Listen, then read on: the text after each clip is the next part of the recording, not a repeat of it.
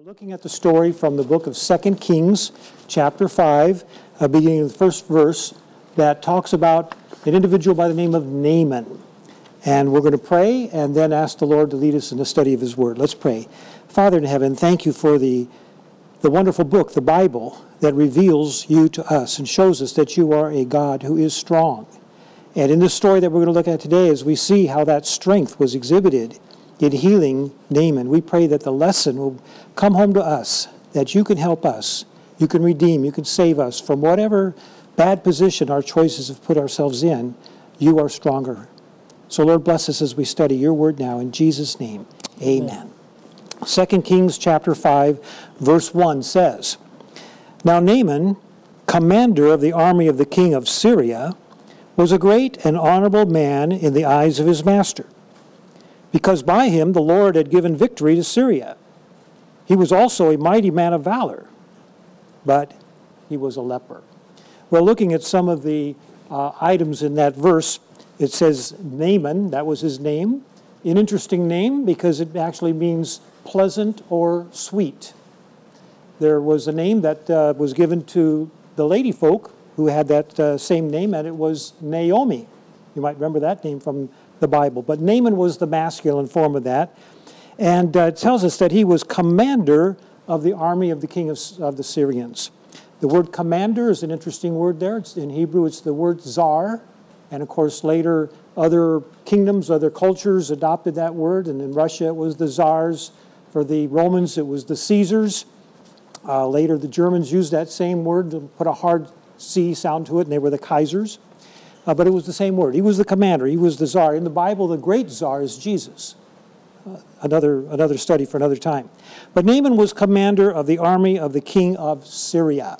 And we're going to see in this story that the Lord reached out to heal Naaman. And there's a very powerful lesson in that because God's love wasn't exclusive just to the people of Israel. It was to go to all the world. And that's a lesson that the Bible gives to us in a very profound way, that every single person on this planet is a candidate for salvation. Jesus died on the cross to save all of us, no matter where we were born or when we were born. And this story brings that out. So he was commander, czar of the army of the king of Syria. And look at the qualifications it lists here. He was a great and honorable man. And the word there means exalted or lifted up, held in high esteem. He was an honorable man in the eyes of his master, but not only that, because by him the Lord had given victory to Syria. So he was given recognition or acknowledgement by his peers, his earthly leaders, but also it said he was blessed of the Lord. So all these good things in his favor. What a resume, what a ledger. By him the Lord had given victory to Syria. He was also a mighty man of valor. He was not only a leader, but apparently he was a warrior. He was used to going out and bearing the sword. Now, in the Hebrew language, the verse that we're reading at has 17 words that list his great accomplishments. All these things up to that point. But the verse has 18 words. There's one more word. And that word counteracts everything that we read so far. All these great attainments, all these great accomplishments are overridden, are superseded by one word. And that word was leper. Now, in our Bibles, it says, but he was a leper, 5 words, but in Hebrew, it's just one word. 17 words, all his great accomplishments, then one word, leper, because that wiped out everything that was there in his favor before. Now, leprosy in the Bible was a dreaded disease. In the Bible, it's used as an illustration of sin, because like leprosy, sin begins on the inside, and then it portrays on the outside. Like leprosy, it is ugly, and it looks atrocious. And a person afflicted with leprosy, after a time, their fingers, their ears, their toes would begin to drop off. It was loathsome, and it resulted in separation, like sin does. Leprosy, from the human point of view back in Bible days, was incurable. If you had it, it was basically a death decree, a death sentence. But the other point that we want to bring out is that Jesus can heal leprosy. And when he was on this earth, he healed lepers many times. So leprosy in the Bible is used as a symbol of sin. And here now, Naaman, this great commander, all his accomplishments are wiped out by that one word, leprosy. Sin, one word, one thing can spoil a good record. Now, I have this piece of paper here, and if I were to hold it up and ask the question, what do you see on this piece of paper? Well, most of us would look at it and say, I see a dark spot. I see a black dot. But in reality, the black dot on that piece of paper occupies less than 1% of the surface of the paper.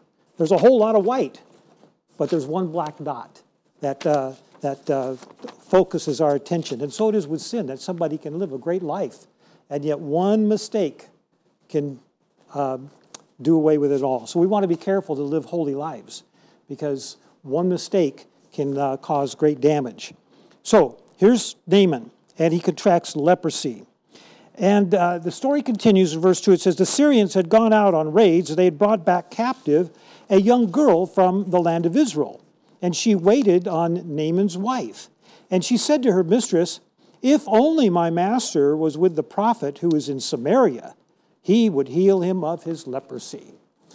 Now this girl is a mystery. We don't know her name.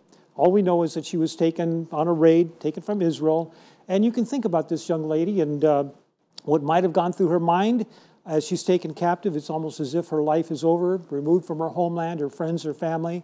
And she might have taken the approach to murmur and complain and become despondent, become negative in her life, but that's not apparently what she did. She maintained a cheerful outlook, and she was a great person of faith. Why do I say that? Well, she said, boy, it's too bad that he couldn't make connection with the prophet in Samaria, that would be Elisha, because he would heal him of his leprosy. Now, there's no record that Elisha had conducted any healings of leprosy in his career, although he had performed many miracles.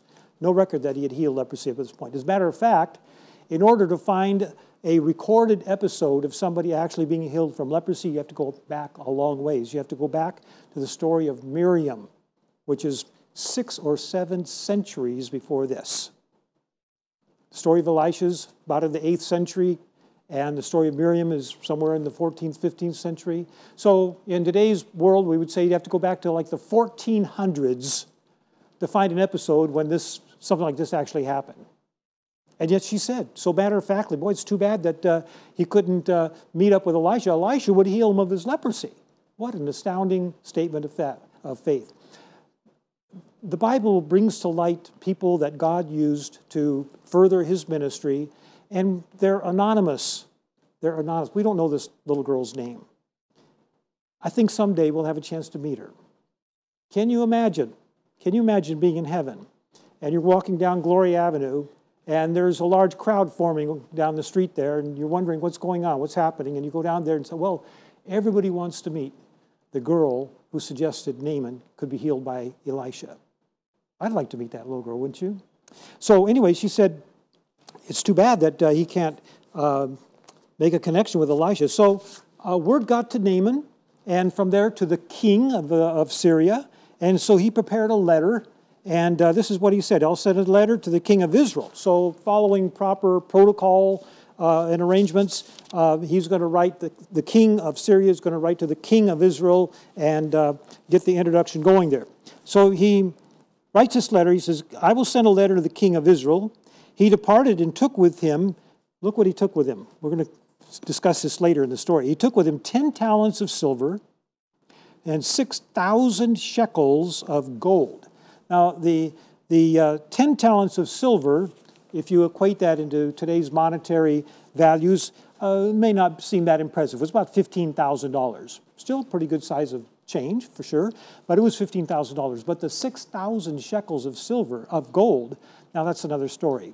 We don't know exactly the monetary value, but we know what was paid to workers back in their culture, and 2 shekels of gold would hire an unskilled worker for a month. So if you do the math, 6,000 shekels would have hired 250 servants, workers, for a year. Quite a present going along with him. And then he threw in 10 changes of clothing. So he brought the letter to the king of Israel, He said, be advised, when this letter comes to you, I've sent Naaman, my servant, to you, that you may heal him of his leprosy. But the king of Israel was not a person of faith. In fact, he kind of exhibited some characteristics of immaturity. It happened when the king of Israel read the letter, he tore his clothes and said, am I God to kill and make alive? Well, we find that from his response, it gives an indication of how serious contracting leprosy was. It was as if the man was on death row. Am I God to kill and make alive, that this man sends a man for me to heal him of leprosy? Therefore, look, consider, he's trying to start a war with me. He's making this request just so we can have a reason to get in a fight. But, continuing there in verse 8, it was so when Elisha, the man of God, heard that the king of Israel had torn his clothes, he sent to the king, saying, why have you torn your clothes? Let him come to me, and he shall know that there is a prophet in Israel. This is going to change the story now. So Naaman went with his horses and his chariot. He stood at the door of the house of Elisha. And Elisha sent a messenger to him and said, go and wash in the Jordan 7 times, and your flesh shall be restored to you, and you shall be clean. Now, this man had come from Syria, but he was acquainted with the geography, the topography of Israel. And if there was one thing that the Jordan River was known for, it was known to be muddy. And so this was a command that didn't make any sense to him at all. How can I be clean if I wash in the muddy Jordan? You know, sometimes what God tells us to do may not make sense to us, but in his great love and in his reaching out to us, he gives us commands, and if we follow them in faith, good things happen. Well, he said, I've got better rivers in Syria. Can't I wash in those and be clean? And he went away in a huff. And furthermore, he was mad because Elisha himself didn't come out to meet him. He sent this messenger. And he said, I was expecting that Elisha would come out and wave his hands and there'd be some, gesticulations and some movements or whatever, and through that I'd be healed. So his expectations were not fulfilled, and because of that he was disappointed and left in a rage. When you think of the Bible stories, you can think of many times when God's ways didn't seem to make sense, and yet they were effective. In Egypt, the Lord said, what I want you to do is take the blood of the lamb and put it over your doorpost, and then your firstborn child will be spared. That may not have made a lot of sense, but it was effective. In Noah's day, the command was, get into the boat. Well, that didn't make sense. It had never rained before. But those that obeyed the command were spared. In the story in John chapter 2 of the wedding feast where they ran out of beverage, Mary said, whatever he says, do it. And Jesus said, I want you to fill those 6 large jars with water. That didn't seem to make sense. But when they obeyed, good things happened. So when God tells us to do something, even if it doesn't seem to make sense to our way of thinking, it's best to follow. So he says, are not my rivers, the Abana and the Pharpar, better rivers? Could I not wash in them and be clean? And he turned and went away in a rage. But his servants, cooler minds, prevailed. His servants came near and said, my father, if the prophet had told you to do something great, would you not have done it?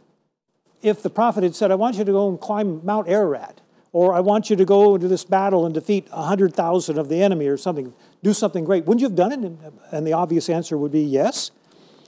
So they reasoned then, well, why don't you do this small thing? It may not seem to make sense, but why not do it? You're here anyway. So he went down, verse 14, he dipped 7 times in the Jordan according to the saying of the man of God. So try to picture, there's Naaman in the river, and he's wondering about this. He dips down in the river once, nothing, still leprosy. Twice, same thing, all the way through 6, and nothing seems to have happened. And then on the 7th dip, when he comes out, what a miracle. It says his flesh was restored like the flesh of a little child, and he was clean. I imagine there was some celebrating going on when Naaman came out that 7th time. You know, the Bible reveals our great God as a God who goes beyond expectations. We think of him as the God of the second mile. Think about it this way. If Naaman had come out of the 7th dip there, and he had his old wrinkled skin, we're presuming that he was a man of age, being a commander and so on. If he'd come out with his old skin with the wrinkles and so on, the gray hair and all, but he was free of leprosy, well, he would have been ecstatic, of course. But that is not what happened, because God is the God of the second mile. It says when he came out, he had the flesh of a little child. So this raises some questions in my mind. When Naaman went home with the flesh of a little child, I wonder if his family recognized him. I wonder if he came to the door and they looked at him and said in their minds, "Who are you?" When God heals, it is an abundant, beyond what is necessary healing. So he returned to the man of God, and he said, now I know there is no God in all the earth except in Israel. Now therefore, please take a gift from your servant. So he had the 10 talents of silver. He had the 6,000 shekels of gold that would buy 250 servants for a year. And he had the 10 changes of clothing. And he said, please take this. And Elisha said, no, I'm not going to take anything. Why? Because the Lord wanted to impress upon Naaman's mind the truth that grace, salvation, is not bought by money. Grace is free. And that's a lesson we need to know today, isn't it? There's a gospel song that brings out that idea. If a religion was a thing that money could buy, the rich would live and the poor would die.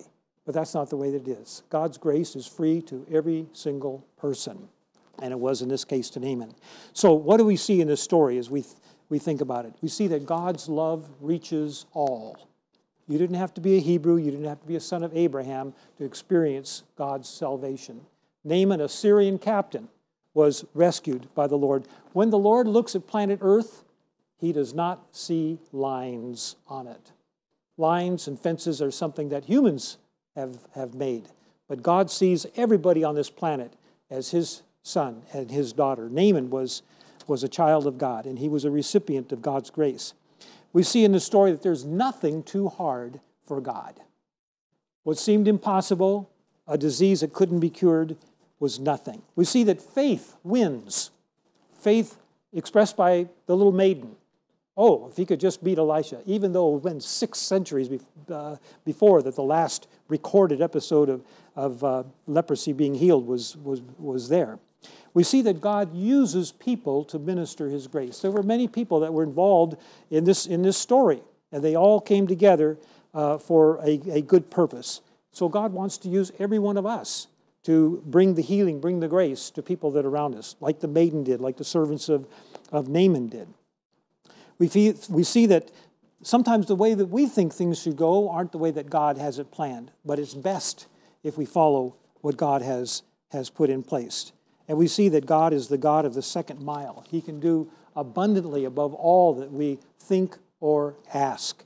And this story brings that out.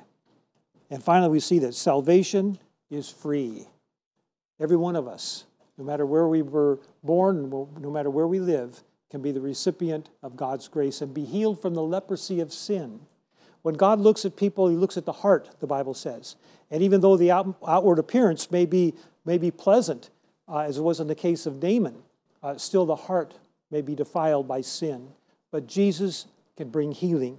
It doesn't matter if there's been a bad habit or bad choices that have gripped your life and caused you to go down a wrong path. Jesus can break us free. Jesus can give us help. So in this beautiful story of Naaman, all these wonderful lessons are brought to view. And I hope that there's somebody watching our program today that receives the grace of Christ, maybe for the first time, and reaches out and say, I want that blessing. I want to be healed of sin. I want Jesus in my life. That's my prayer today.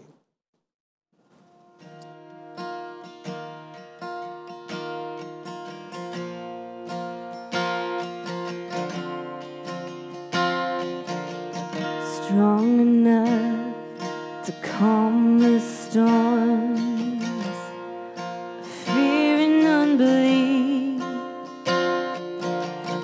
fierce enough to break the cords of death that clung to me. 'Cause I have come to know a love whose powers overcome every insecurity.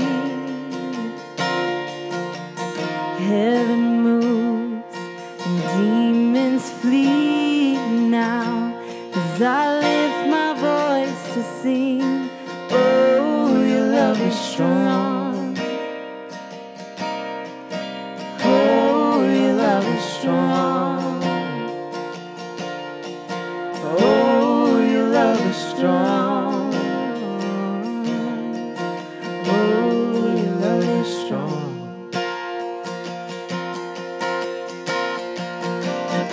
safe enough to hold me near. When fear is crippling, safe enough to be my home. When my world is crumbling, 'cause I have come to know a love who's stronger than the day. And in my darkest hour, raise me up from death to life now. In resurrection power, oh, your love is strong. Oh, your love is strong. Oh, your love is strong.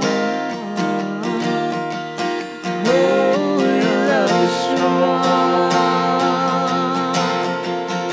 Your love, it vanquished all my enemies. It broke the cage that silenced me and set this songbird free.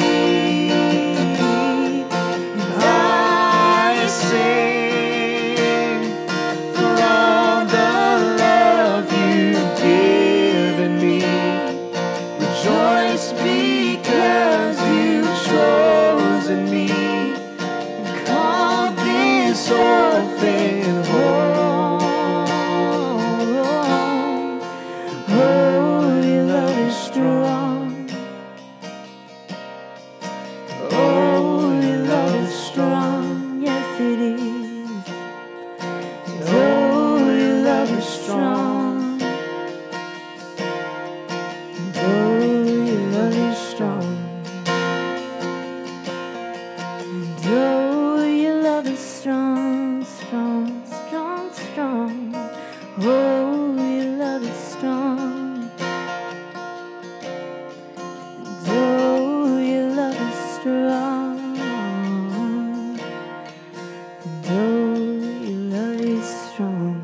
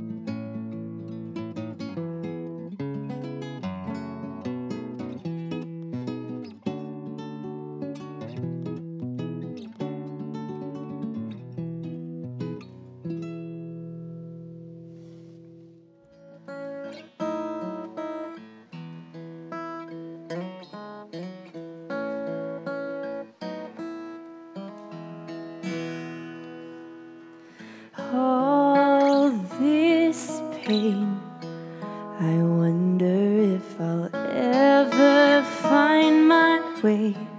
I wonder if my life could really change at all.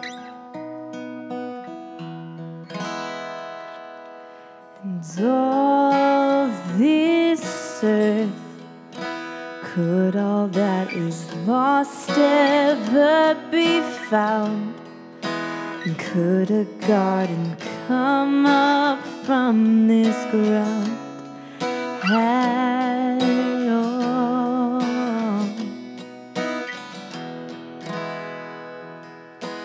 You make beautiful things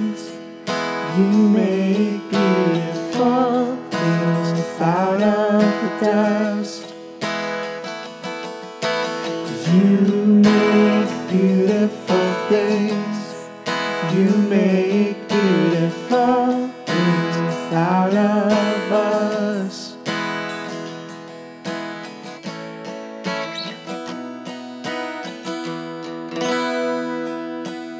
And all around, hope is springing up from this old ground, and out of chaos, life is being found in you.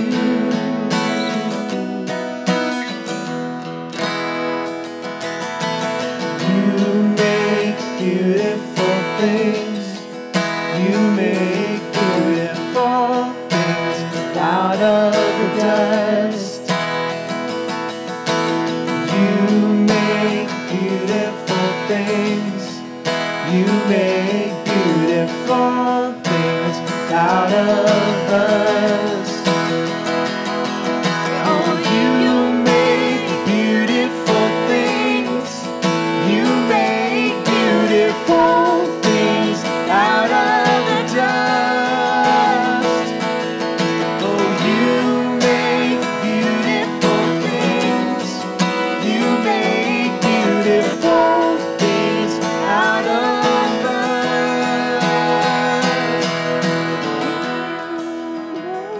You make me new.